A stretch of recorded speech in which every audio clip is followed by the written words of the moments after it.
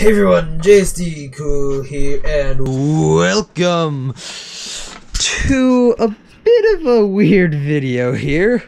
So today, as you may have seen by the title, I am actually going to be upgrading my computer here, and yes, I did absolutely just have to,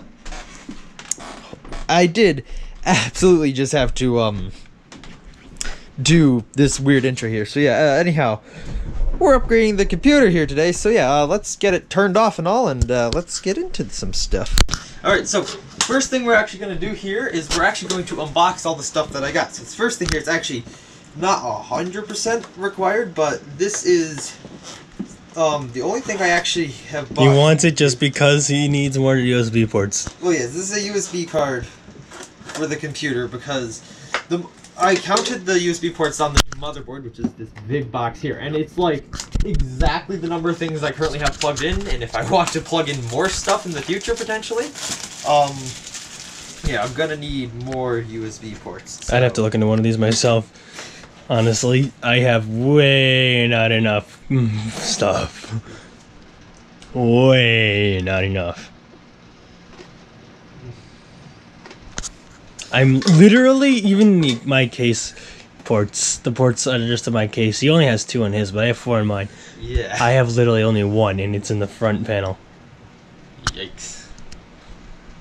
Wait, I thought you had 4 USB Oh, ports. I mean, what I mean is I only have 1 free port. Oh, 1 free port. And that it's in there. Alright, so, got some packaging here. So if I wanted my own Stream Deck in that, I'd have 0 ports, yeah.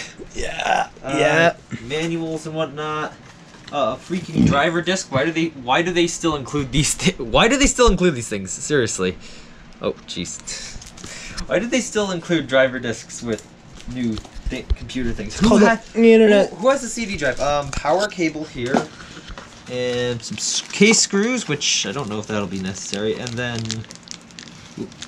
the actual card itself, which interestingly enough, SATA power splitter. Okay. Yeah.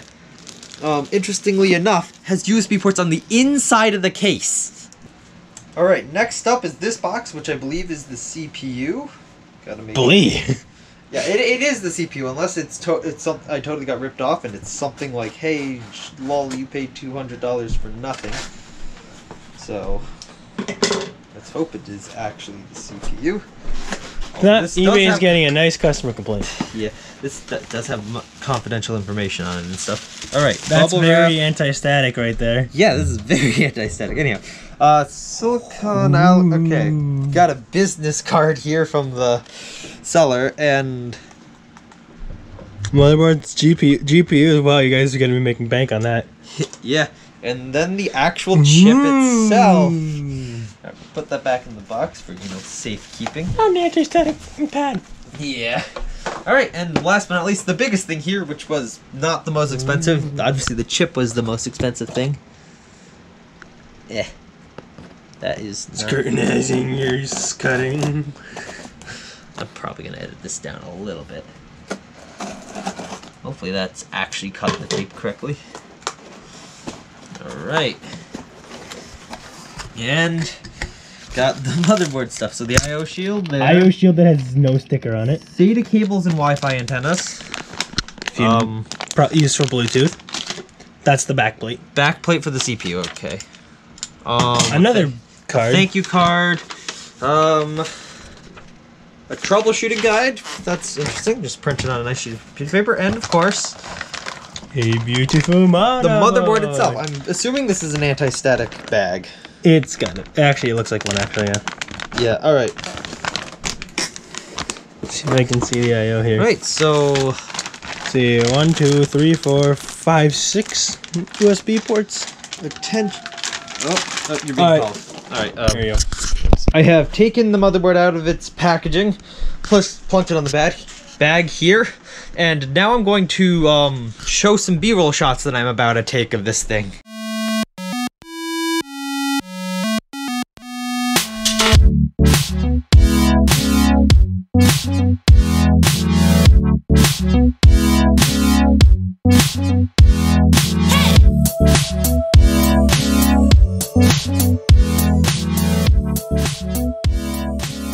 Alright, I have installed the cooler mounting brackets and back plate to the motherboard now. And yes, I am using a flashlight to illuminate this better for the camera. Hopefully it actually looks better. If not, then whoops. Right then, it's now time to install the CPU, so gonna take the CPU, which I'm gonna quickly show to the camera here. It's a Ryzen 7 3700X, I believe. So yeah, now we're gonna install this in the motherboard. Sorry if this is like not good for you to see, but I think, let's see, there's the gold little triangle. Line it with, crap. Where do I line it with? I think it's that. I think that's the right way, because I didn't see much of a better triangle on the motherboard than that one. So, I'm assuming that's correct, although the retention arm wasn't lifted, so I should actually do that first. Lift the retention arm, place the CPU in, and then put the retention arm back. I know I don't have a very good... Alright, I don't think that CPU is going anywhere. Cool. Sorry that I don't have a very good way to show you this. My cameraman just left to go eat lunch apparently, so yeah. I'm having to just set my camera up on some boxes on my desk, which is not exactly the closest to the actual working setup here. Yes, anyhow, next. Now we're going to talk about a CPU cooler that I already had that had some thermal paste on it that I apparently didn't record a clip for. One lunch break and a trip to the bathroom later, most of the thermal paste is off. I can still see little remnants of it in like what looks like the shape, the sanding that happened on this thing, but I'm not going to do anything about that as it's probably fine, and that would take a lot more effort than I'm currently willing to give. So anyhow, yeah, now we need to put on some new thermal paste and figure out how the heck I install this thing onto there, because I don't exactly know how to install AMD coolers. I've only really installed an Intel cooler on my current CPU. Don't worry, it's just thermal paste that I dropped. All we really need is this little tube here of presumably still good thermal paste. It has been like 5 years. 4 years? 4 to 5 years. I don't exactly remember how long it is since we got this, so hopefully it's still good. I would think it would be good. That is, if I can. Is this like single use? I don't think it is, but it does look like it might be a pain to get the top off of this. I'm gonna go ask my brother to do that. Thermal paste tube has been opened. All right, and then so we just did a bit of a dab in the center there. Couple other little dots around the edges here. Hopefully that's a healthy amount of thermal paste for the CPU. And I probably need to clean this table after I'm done using it. Alright. That is pretty simple for the thermal paste. Next, we gotta install the cooler. Thermal paste has been put on. Let's put on the cooler now. I'm presuming like this, but I don't have any instructions for how to put an AMD cooler on, so... Ta-da! Heatsink has been installed. There was a little bit of doubt about whether this heatsink could actually be installed on this motherboard, but with actually looking at which side had to go first because the tab size and stuff, we got it sorted out. Alright, plugging in to what I'm pretty sure is the CPU fan header here. It says CPU fan here, but there's no header, so I think it's referring to these headers. CPU header and CPU up. I think they're just the same thing. There we go. Alright. Heatsink 1. Heatsink 1. Yeah, it's like, what? Why does that need that? Alright, so you're plugging into this, right? Yep. Good. Good, you know. That's the 8-pin connector. Alright. There's an extra little connector here. Yeah, that's for your Ryzen 9s. Ah, right. Alright, now we need to disassemble, start taking stuff out of my current computer in order to put on that motherboard. So, yeah, oh, wow. They have a specific thing for an AIO pump. Yeah. Not a water cooling pump, an AIO pump. SSD has been installed in the new motherboard. My current system is just here on the treadmill, going to be taken apart here. And next, we're grabbing the memory. Alright, RAM has been installed on the new motherboard. Old motherboard has been taken out of the case, and now... I mean, we really, before we put the motherboard in, also should I just... dust, right? Okay, I'll grab the compressed air. Yeah. Alright, new motherboard has been installed in the case here, and now I gotta hook up all the different little connectors, whether it's, I don't know, this front panel connector, or I guess the 24-pin connector here. Anyhow, yeah, now I gotta plug everything in. It's gonna take a moment. Right, everything has been connected to the motherboard that needs to be connected, I think. Oh, great, that's just great. But anyhow, yeah, now, what's next? Alright, I gotta put in the various cards and things that have to go here. So, I guess first up, GPU. GPU has been installed. Next up is the brand new USB card. So yeah, let's take this thing out and throw it in the case. So, I just spent a while trying to plug this cable into the USB card here for, I mean, it was like 3 minutes or something. Because this thing came with it. I assumed this was a dual Molex to, I don't know, some other more proprietary connector combination cable, because I don't know, maybe it needs more power or something. But no, this is actually a Molex splitter here. You see, you plug the Molex from the PSU in here, and it splits it into 2 here for some reason. Why this came with the card, I don't know, considering literally the cable I plugged it into has like 2 other Molexes on it that are not currently being used. So it's like, what the heck is the point of this? And also, why did it come with this? I thought this was some... Anyhow, yeah. Everything on the inside should theoretically be done, so I'm gonna connect the Wi-Fi antennas to the motherboard now. And then, we're gonna stand this thing back up, put it back on the desk here, and give it a test. Alright, my computer's back on the desk here. I plugged it in, plugged everything in, turned the power supply on, and RGB lights are already flowing, and I haven't even pressed the power button yet. I'm juggling things right now because this camera's low on battery. I have like a battery and a USB cable I haven't taken out completely of the packaging. Anyhow, that doesn't matter. Let's press the power button and see what happens.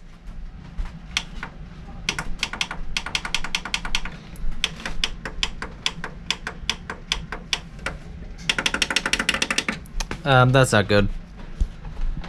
Okay, I figured it out. I think I put the reset switch and power button backwards, which is kind of hilarious, but at the same time, I will have to fix it later. But hey, the whole thing lit up. A graphics card, RAM, CPU. It's a red light up there. I think it's posting, which is pretty good. I should enter the BIOS. So yep. Oh, here it goes.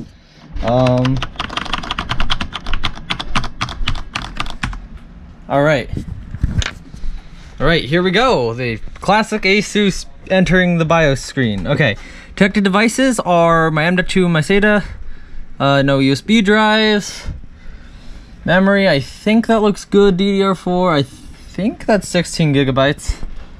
Ryzen 7 3700X, 8-core processor. Right, that is the CPU I have. Speed 3.9 gigahertz. I think all this stuff should be correct. So let's run the setup and see if this boots me into Windows. Oh no. Boot the setup, gosh dang. Let's put me into the BIOS. That's a really weird fan curve. But, cool. I don't think I have anything in here to configure right now. So yeah, I'm gonna boot up the computer and then hopefully you'll see me back on OBS where I can do some benchmarking stuff. That'll be real cool. Here on my desktop, hopefully there's nothing incriminating here. I don't think so, but you know, wallpaper is just my Season 1 base. In case you're wondering, so let's pop up Task Manager and see what's going on over here. Bring this over to the main screen here. And oh boy, that is 16 threads. In fact, everything's going pretty well. It's around the speed that my old processor had as its base, but it can actually go lower, which may be good. I'm not exactly sure right now, but hey, it looks like everything is working just fine. Oh yeah, and we can test that USB card right now. I'm gonna plug in my phone. Phone's getting charged, and I heard Windows. There we go. Yeah, cool. So yeah. it's working. Let's get some benchmarks and games going in. Oh yeah. Hold on, let me show you something here. So here's my Discord window, and look at this. That's fine. That's a fine guy to show, I guess, for my friends. He's been on Coolcraft before. Like, I'm not gonna show you the name of this group chat here, but just look at how many messages have been sent in this group chat since I like started upgrading my computer, which was like less than an hour ago. Maybe it was an hour ago. I don't know. Whatever. That's an absurd amount of messages for a group chat. Anyhow, yeah, let's get some benchmarks and crap going. We are here on Coolcraft, and I'm getting a smooth 60 FPS here at my base, although that's not saying much. My base is, right now, pretty simple on the computer. Although I can say, when I loaded into the world, I didn't lag for a while, like I have been in 1.18 when I load into an area, so that was good. Let's see about my industrial district. Will I lag over here, or will I drop 60 FPS? Okay, 55, 58. Still in the 50s. Oh, 40s. Oh, it's no better here. No better here. Hold on, let me go check Task Manager quickly. Doesn't necessarily look like anything is. Oh, I'm at 60 FPS. Okay. Doesn't necessarily look like anything is maxed out on Task Manager anyway. So, yeah, this is pretty good. But that's just Minecraft. Minecraft is pretty easy to run and do good. And let's go to a game that might be a little bit more CPU favored. Alright, we are here in Planet Coaster, a notoriously CPU heavy game here. And also, apparently Windows activation has fricked up, which is incredibly annoying, and it's telling me my key it doesn't have a valid key for some reason. Like, I have in my hands right now the disks that I used to install, so hopefully one of these keys will work. If not, I don't freaking know what I'm gonna do, because yeah, this should be fine. I mean, I understand I just changed the CPU and motherboard, but seriously, Windows, what the hell? It's the same drive, same everything, just new hardware, dang it. Not even new GPU, just new CPU and motherboard.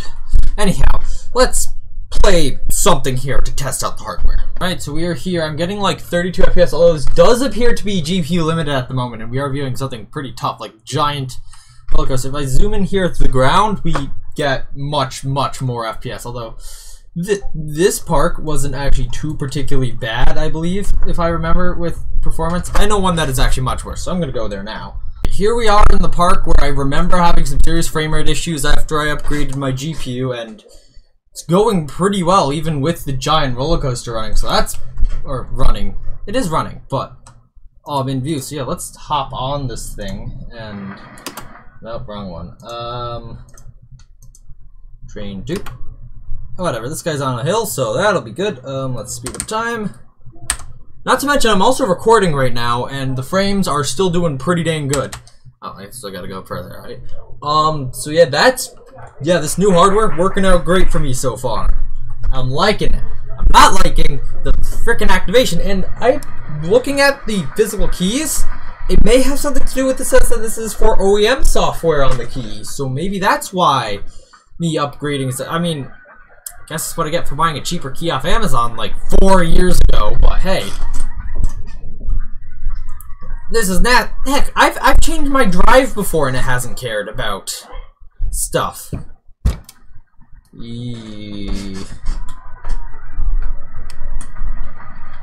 But anyhow, yes, this is doing real well with performance. So now we should switch to another game that has also had lower frame rates for me in the past. Alright, so I'm here in Stormworks. That's convenient. Anyway, I'm here in Stormworks. It's a game which has in the past been fairly CPU intense, and I spawned in a boat which I think I remember being pretty laggy, and it sunk. The time when I was trying to look around for more information about Windows activation support stuff, it sunk. So I'm gonna try that again with a different ship. Let's load from the workshop. Let's scroll down, see if I can find something that's big-ish and maybe laggy. Oh, this thing I think was pretty laggy. I don't know, it's been a little while, and obviously I'm now on a better computer, so it's hard to tell what may have been super laggy in the past. Is that a good sign? I think that's a good sign. Wait, oh, wait, 30 FPS. Okay, whoa, this is big. I do feel like I'm moving slower than I was before. Warning, performance issues. Yeah. My frame rate is still fine. In fact, my CPU is not that jazzed right now. In fact, right now it seems to be my GPU that is causing the issue, is being kind of heralded. And yeah, 45 FPS, that would make sense. But my CPU, nice and cool. I mean, it's not necessarily a low temperature, but yeah, pretty good. But yeah, I'm still having some game slowdown issues, which is probably caused by my GPU right now. So yeah, I don't know if I have any other games that I can think of right now that specifically are fairly CPU intense. So yeah, I think I'm gonna leave you there with my Windows activation not working, but I'll try to get that sorted out. Worst comes to worst, I guess I have to buy a new Windows key. Anyhow, yeah, thanks for watching, and yeah, see you later, I guess.